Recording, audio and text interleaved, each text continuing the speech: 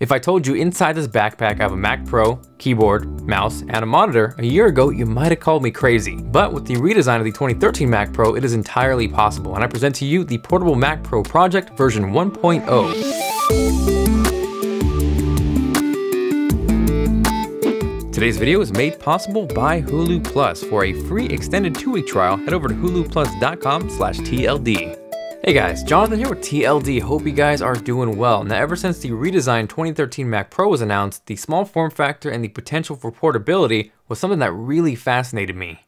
I love the idea, especially because I'm on the go quite a bit of taking the Mac Pro, throwing it in a bag or backpack. Hopefully in the future they come out with specific Mac Pro carrying cases, and then taking that with a Thunderbolt drive, hooking it up to a monitor, it could be whatever I wanted to use, and I would have my personal setup with me all the time. Now that got me thinking and got me looking for a portable powered monitor. And there's a few options out there, but most of them are extremely low resolution. But I actually stumbled across the Asus MB168B Plus, which is a 15.6-inch 1920 by 1080p monitor, so you got full HD, and the video and power comes through a single USB 3.0 cable. Now the core of the setup for now is the Case Logic SLR-C-206 SLR camera and laptop backpack, and I've actually owned this exact one since I started YouTube, which is coming up on 4 years later this year, so it has definitely withstood the test of time. Like the name suggests, it is designed to hold an SLR, or a DSLR obviously, and a laptop up to 15.4 inches. So over the years, of course, I've used this to carry my camera and my MacBook Pro, but because the inside is quite adjustable, I wanted to see if it would fit the Mac Pro, and as you can see, it does.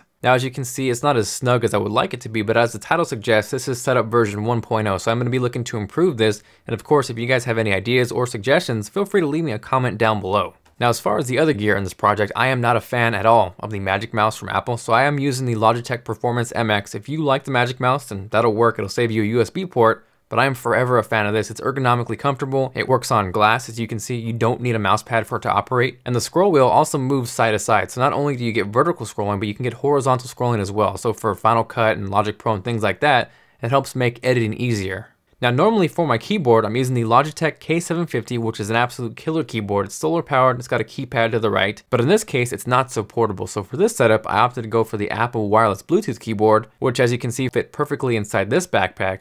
If this is a little too expensive, I will post a couple cheaper and portable Bluetooth keyboard options down below. I also have a LaCie Rugged hooked up, which is a combo Thunderbolt and USB 3.0 drive. I opted to go for the 256 gig solid state model, which is extremely fast. It makes a perfect scratch disk and companion for the new Mac Pro. Now the Mac Pro, of course, does not have an SD card reader, which can be a little annoying, but I can see why they left it off. A lot of others are going to use compact flash cards and things like that. So I added a Kingston USB 3.0 memory card reader, which covers SD, micro SD, and of course compact flash, and allows you to transfer everything extremely quick with the USB 3.0 connection. So that's pretty much the gist of the setup. Now, as far as how everything actually performs and operates, the monitor, as far as the quality goes, it looks fantastic, but the performance leaves a little bit to be desired. It shows up in system preferences with a 60 Hz refresh rate, but I'm guessing because the latency of the USB connection, it leaves a little bit of lag on the mouse cursor.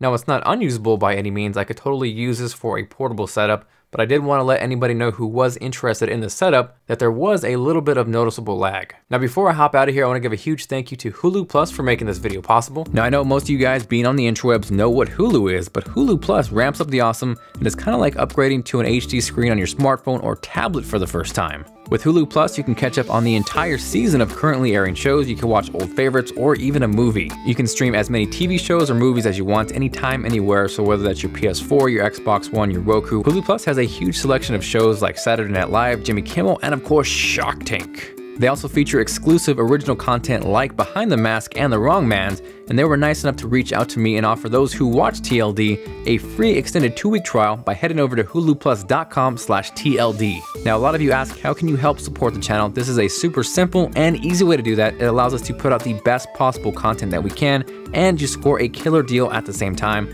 Make sure to use that link down below to let them know we sent you. Aside from that, again, thank you guys very much for watching. If you did miss my 2013 Mac Pro unboxing, that is linked down below and also annotated right here. If you have any questions on the Mac Pro, whether it's configurations, upgrades, or just tech in general, hit me up with a comment down below. The absolute best way to get a hold of me is on Twitter at TLD Today. That is linked down below along with Google+, Facebook, and the gear that I use to make these videos. Again, this is Jonathan with TLD, and I will see you guys very soon with some more 2013 Mac Pro coverage.